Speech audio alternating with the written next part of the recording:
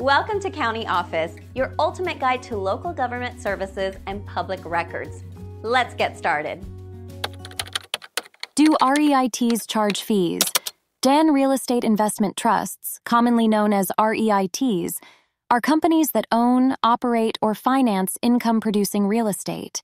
These entities allow individuals to invest in large-scale, income-producing real estate without having to buy, manage, or finance any properties themselves. REITs can be publicly traded on major exchanges, privately held, or public non-traded. Each type has its own set of rules and regulations. One key aspect to consider when investing in REITs is the fee structure. REITs often charge various fees that can impact the overall return on investment. These fees can include management fees, acquisition fees, and property management fees. Management fees are typically charged by the REIT's management team for overseeing the properties and operations.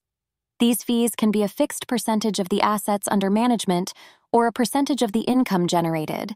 Acquisition fees are charged when the REIT purchases new properties.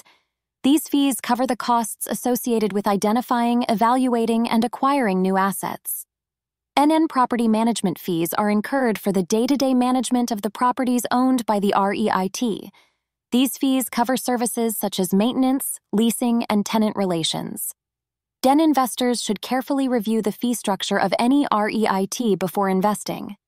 Understanding the fees can help investors make informed decisions and assess the potential impact on their returns.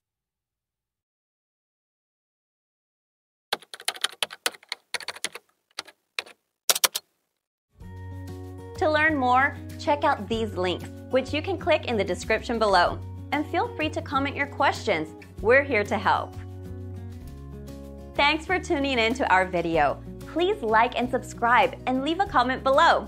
See you in the next video.